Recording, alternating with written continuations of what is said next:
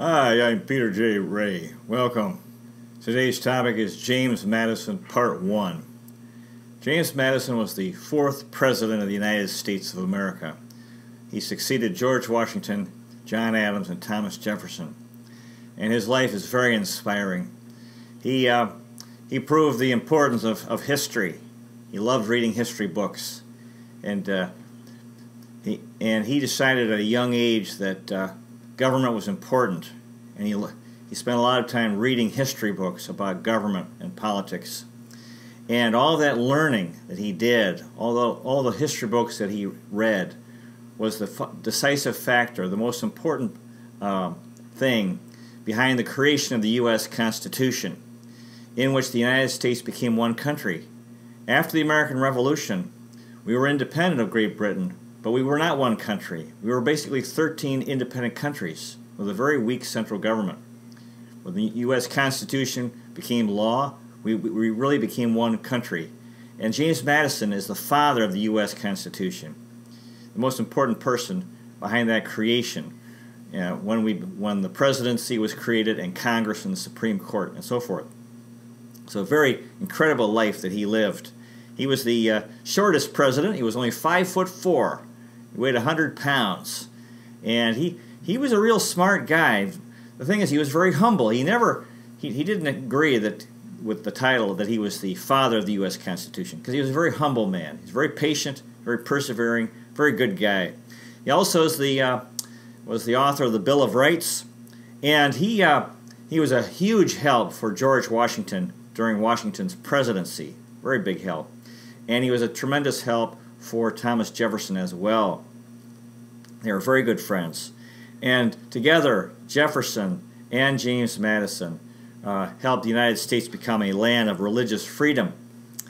Madison's wife, Dolly, was a very famous first lady and a wonderful person, and we'll talk a lot about her. James Madison led the United States during the War of 1812. He definitely had health problems, and it's debatable whether he had epilepsy or he had these nervous. Some historians have said that he had these fits of nervousness where he would be overcome by nerves. And so anyway, wonderful man, very inspiring, and certainly should be remembered. James Madison was born on March 16th, 1751, in Port Conway, Virginia, in Orange County. And that's about 12 miles from Fredericksburg, a few miles northeast of Monticello, and Thomas Jefferson's home. It was very convenient because they were such good friends. He was the oldest of 10 children. They called him Jemmy. He was actually James Madison Jr. Growing up, he loved the outdoors and he loved books. Now, some important geography we need to get into is about Virginia. Virginia had four very important rivers, very navigable rivers, and the Potomac, the Rappahannock, and the York, and the James.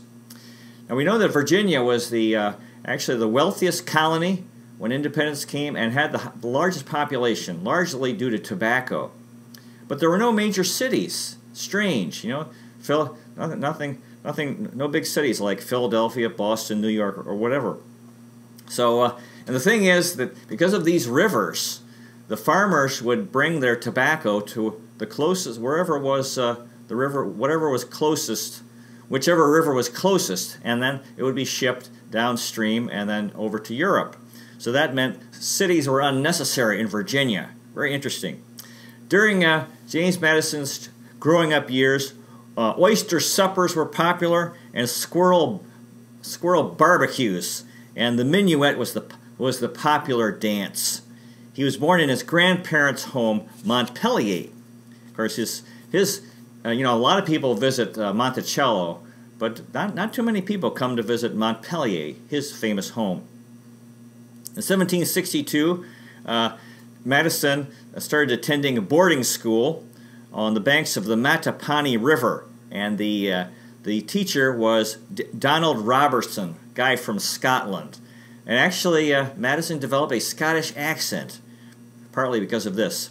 And Madison was forever grateful to this Donald Robertson. You know, he had some wonderful teachers which really helped him become a scholar. And so this Donald Robertson did a very good job. Now, when it came time to go to college, you would naturally expect it would have been expected that he would have gone to the College of William and Mary in Virginia, but he didn't go there, and for different reasons. He had health problems, and Williamsburg, where the College of William and Mary is near the Atlantic Ocean, and it's in the lowlands, what they call the tidewater, and there tended to be disease in the summer from mosquitoes, and that was one of the reasons that he didn't go. His parents, he was kind of sickly actually growing up, and there was also problems in Virginia with the Anglican Church. Madison's family was in favor of religious freedom, and they didn't really go for the persecution in Virginia by the Anglican Church, and the Anglican Church dominated the College of William and Mary. And then another thing that happened, there had been quote, troubling reports of rioting, drinking, and all-night card games there at the College of William and Mary. So he did not go to that college. They thought it would be better for him to go north to a more healthy climate. So he went to college at what's now called Princeton University. Back then it was called the College of New Jersey. So he went to, this is in Princeton, New Jersey. And he really had three wonderful years there, and this is really where he was exposed to the ideas of religious freedom, which were very popular in New Jersey, and not so much in Virginia, except for his family and some of the people. There was only one main road in Princeton at the time, and there were 80 houses. Nassau Hall is where he spent most of his 3 years there, and they were very happy years. And he really enjoyed studying history and government. So he had a very good experience at what's now Princeton. And of course, Madison wasn't just a scholar. He was a very personable man. Sometimes people didn't see it because he tended to be shy in public, but he was very personable and had many friends throughout his life. And he joined this. They had these. In college, there were debating societies that you would join, and then they were rivals.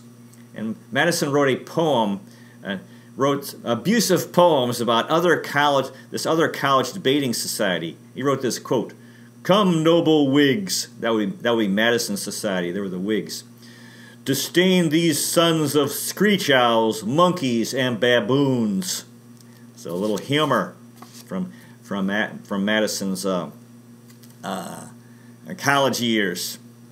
Now as I said, he had health problems. Some scholars believe his home, Montpellier, was named after the town in southern France where the English philosopher John Locke went to repair his health. So, because of John Locke was one of the authors that Madison and Thomas Jefferson greatly admired. Madison decided to finish college early. He was a young man on a mission, and he combined his junior and senior years in 1 year, 2 years in one. And he called this, quote, an indiscreet experiment of the minimum sleep and the maximum application which the Constitution would bear. I think this was a mistake because it was too hard. Kind of too bad that he didn't enjoy a fourth year, because but anyway, this is what he did. And after college, he was exhausted and depressed in 1772, and he wrote his friend William Bradford not to count on too much from the world. And he wrote this quote: "I hope you are sufficiently guarded against the allurements and vanities that beset us on our first entrance on the theater of life. Yet however nice and cautious we may be in detecting the follies of mankind and framing our economy according to the precepts of wisdom and religion, I fancy there will commonly remain with us some latent expectation of obtaining more than ordinary happiness and prosperity till we feel the convincing argument of actual disappointment. As to myself, I am too dull and infirm now to look out for any extraordinary things in this world, for I think my sensations for many months past have intimated to me not to expect a long or happy life." You can see his depression after college, actually not only from working too much, but actually he really missed college. One of the authors he read in college was Cardinal de Retz, who wrote, quote, "To lessen envy is the greatest of all secrets." Yeah, this is an interesting topic because, you know, if you do well in life, people will be jealous of you, and if they're jealous, they might try to destroy you. So if we can lessen, for those who succeed in life, if they can lessen envy, it's good. Author Michael Siner wrote this, quote, this is after Madison finished college, quote, "James Madison badly missed the friendship of school, the ease of conversation, and the bonding around ideas in the close quarters of Nassau Hall. For the rest of his life, he would seek to recreate the intensity of friendship around ideas wherever he could, whether with Thomas Jefferson, Alexander Hamilton, George Washington, or James Monroe." Actually, after college, he came home and he worked as a tutor for his father, for his tutoring his younger children, and he became depressed. He was very unhappy.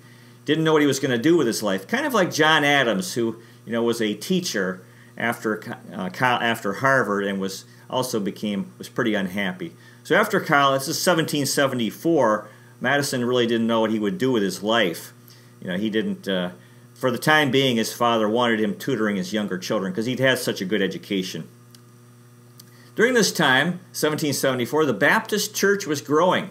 The Anglican Church really wasn't doing such a good job. You know, it was favored by the government in England and in the colonies, and it was not doing, really, these Anglican ministers were not doing a good job. So there were other churches that were growing, including the Baptist Church was growing and becoming very popular. And so since the Anglican Church was favored by the colonial government, there started this persecution, and Baptist ministers were being arrested in Virginia. And Madison wrote this, quote, "That diabolical, hell-conceived principle of persecution rages among some. Religious bondage shackles and debilitates the mind, and unfits it for every noble enterprise, every expanded prospect."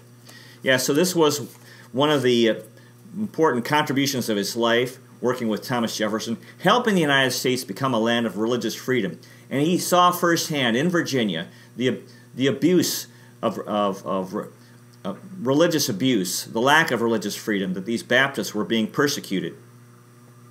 Madison decided to study to become a lawyer like John Adams and Thomas Jefferson, although he never was able to become a lawyer. And he wrote this: "They wanted to study the law not to become a lawyer, but because, quote, the principles and modes of government are too important to be disregarded by an inquisitive mind, and I think are well worthy of a critical examination by all students that have health and leisure." So he never practiced law. In fact, he found studying law very boring, but some of it did help him in his work in politics, because his career really was in politics. That's really became his career. In 1775, there was an outbreak of dysentery, and his younger sister Elizabeth, age 7, and brother Reuben, age 4, died that year of dysentery. This is a disease caused by dirty drinking water, and these were the 4th and 5th of his siblings to die. So he was the oldest of 10 children, but 5 of his siblings died. Very tragic. In 1775, the American Revolution started, and Madison was very enthusiastic in his support for the Revolution, and you know he wanted to serve in the military. So he enlisted in the Orange County Militia in Virginia. Things didn't work out because he had this. It's debatable whether he had epilepsy or these fits of nervousness. In July of 1775, as a member of the Virginia militia, they were having a firing drill, and Madison collapsed to the ground, crippled by anxiety. And this was the end of his military career. So his whole life he felt bad about this, that you know, he kind of felt that he was a coward, although you know he definitely contributed. There are different ways to contribute in a war, not just being a soldier, and he definitely contributed in a major way during the American Revolution in government. In 1776, Madison was elected to the Virginia legislature, He was 25 years old, and this was the American Revolution was on. He helped write the Virginia State Constitution, and he met Thomas Jefferson, and they became lifelong friends. And this is a wonderful friendship and political partnership, because he was such a tremendous help to Thomas Jefferson. We all need help. Every great leader needs help, and Thomas Jefferson got tremendous help from James Madison.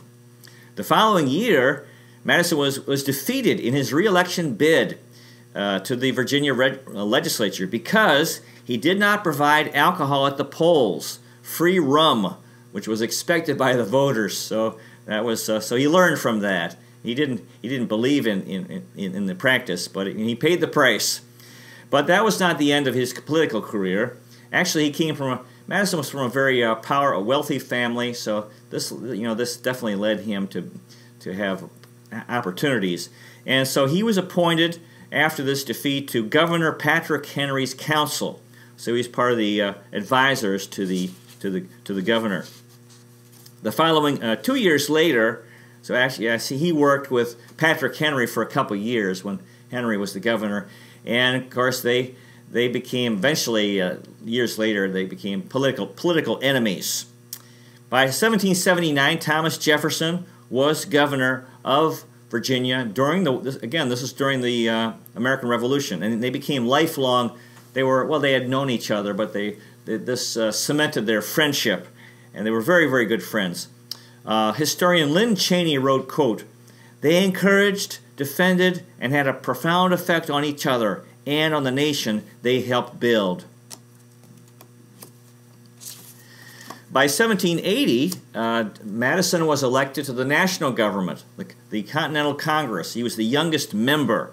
He served for 3 years. This is the latter part of the American Revolution. So he did see the problems. Of course, even in Virginia, he was aware with the problems that we were having with a weak national government. He served 3 years. You could only serve a maximum of 3 one-year terms, but he saw during this time how problematic it was because the national government was extremely weak. That's one of the reasons that made it very tough to win the War of Independence against Great Britain.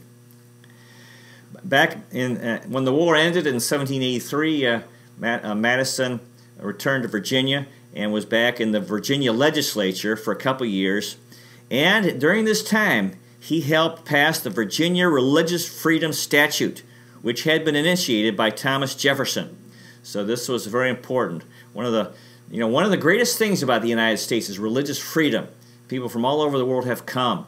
We've gotten all these talented people, Jewish people, Christians of various denominations, and other religions in more modern times, Buddhists, Hindus, Muslims, and they contribute to help make America great. And James Madison was the guy who, along with Thomas Jefferson, who helped make that happen. In 1784, there was debate about, there were problems with the fact that the national government was so weak, and there were efforts to revise the Virginia Constitution. However, Patrick Henry, he was really against creating a stronger national government, and so he became an opponent of Madison and Jefferson. Jefferson, by this time, was in Paris during his about 5 years working as a U.S. diplomat, and he was corresponding with Madison, and he wrote, quote, "While Mr. Henry lives, another bad constitution would be formed and saddled forever on us. What we have to do, I think, is devoutly pray for his death." Patrick Henry is the guy who, early in the war, well, very early, he'd made the famous quote, "Give me liberty or give me death," which was so inspiring. But then later he became problematic. He was against the U.S. Constitution. So anyway, in 1784, Madison was working to revise the Virginia laws, which had originally been written by the British, and there were problems with those laws. And so there was this get-together. One of the delegates wrote about Madison, quote, "Can you suppose it is possible that Madison should shine with more than usual splendor this assembly?" The thing about James Madison, he was very knowledgeable. All this reading that he did, he was loved to read and learn. Very hard worker, very patient, and very, very humble. but determined. And so he was really a very inspiring guy. That same year, 1784, Madison had a chance encounter with the Marquis de Lafayette, this French guy who had come and served in the American Revolution. Lafayette invited Madison on a trip to Fort Stanwix, New York, where there was going to be a treaty signed between the United States and the Iroquois Confederacy. Very interesting. And Madison was lobbying Lafayette for French pressure on Spain to open the Mississippi River to American shipping. This was a really big, very important thing in early on. The Mississippi River, which was such a vital waterway and transportation route for farmers to get their crops to the eastern markets, rather than going the slow route by land to the east, getting on the Mississippi River system down to New Orleans and over to the East Coast. And of course there were problems with, as this indicates, that Spain at that time controlled the Mississippi, although France had power. Now the war was over, the American Revolution had been won. However, we were not one country, and there were problems. We were weak. We were like Central America. And so there was a meeting in 1786 in Annapolis, Maryland, to discuss some of the problems that existed between the states. And nothing much came of that meeting, but they agreed to have another meeting the following year. And this was the Constitutional Convention, 1787. And James Madison was the leader in organizing this. And the meeting which resulted in the U.S. Constitution being created. And one of the things he realized he needed to do was to get George Washington to attend. So he started spending a lot of time trying to convince Washington, who did not want to come, who was tired from the war, but Madison convinced him. He said, "We need your help." And these various problems that happened, Shays' Rebellion in Massachusetts, with that there was no national army to deal with. So there was a sense that, well, we have to create a stronger national government.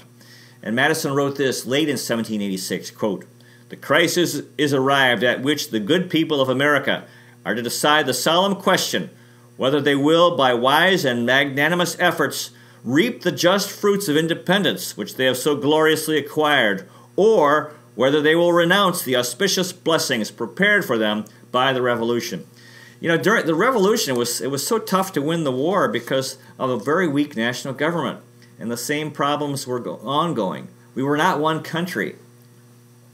So 1787 was the big year of the Constitutional Convention, when we became one country, when the U.S. Constitution was created, and at this meeting in Philadelphia, Pennsylvania. Some of the famous people who came included John Rutledge of South Carolina, Elbridge Gerry of Massachusetts, Alexander Hamilton, George Washington, and Benjamin Franklin, who was 81 years old, one of the last things that he did with his life. Madison wrote in 1787, quote, "There is no maxim, in my opinion, which is more liable to be misapplied, and which therefore more needs elucidation than the current one, that the interest of the majority is the political standard of right and wrong." This is a very important point, how we need to respect the minorities, the minority. So in May of 1787, Madison was in New York City, which he seemed to spend a lot of time, and he left New York for Philadelphia. The convention was supposed to start on May 14th. However, on that day, only the Pennsylvania and Virginia delegates had arrived because it was a wet spring and the roads were very muddy, so it's hard for the fellows to get there on time. And so the convention was delayed until May 25th. It was held at the Pennsylvania State House, where the Declaration of Independence had been signed, 1776, so 11 years before. And this was, Madison called this meeting of the Constitutional Convention, it was, quote, "to decide forever the fate of Republican government." Now, when he uses the word Republican, nowadays we usually talk about democracy, but back then that's really, that's actually a more accurate word, but we no longer use, when we talk about today we talk about democracy, it's really what they used to call Republican. Madison was only 36 years old in 1787, not that old, and amazing, that he had this very powerful role, and he was the man of the hour. He was really the driving force behind the Constitutional Convention. He was a delegate from Virginia. Then after the convention, he contributed essays to the Federalist Papers, which promoted the Constitution. He read all these books that were sent by Thomas Jefferson in Europe. Later, he had to fight Patrick Henry in Virginia over ratification. And so he really, boy, it's really something. But anyway, we're jumping ahead of the story a little bit. Early in the Constitutional Convention, Madison said this, quote, "I go on this Republican principle that the people will have virtue and intelligence to select men of virtue and wisdom. Is there no virtue among us? If there be not, we are in a wretched situation. No theoretical check, no form of government can render us secure. To suppose that any form of government will secure liberty or happiness without any virtue in the people is a chimerical idea. If there be sufficient virtue and intelligence in the community, it will be exercised in the selection of these men, so that we do not depend on their virtue or put confidence in our rulers, but in the people who are to choose them." I think that this is such an important point that if you study early American history, you hear over and over again. And we need to think about today, that his idea is that what's important in a country is the virtue in the people. Nowadays, there's all this blaming of everyone wants to blame Congress, blame Donald Trump, when we all are to blame. And if our country will succeed today, it will only be because we are a good people. And if we fail, it's because we're not a good people. And again, I think the important point is, how do we become a good people? Or how do we improve our character? How do we become virtuous? Through God contact, since God is a source of goodness. So anyway, this is an important thing to remember, because you don't hear this talked about very much, well, except among certain Christian leaders. One of the delegates at the Constitutional Convention wrote about Madison, quote, "Every person seems to acknowledge his greatness. He blends together the profound politician with the scholar.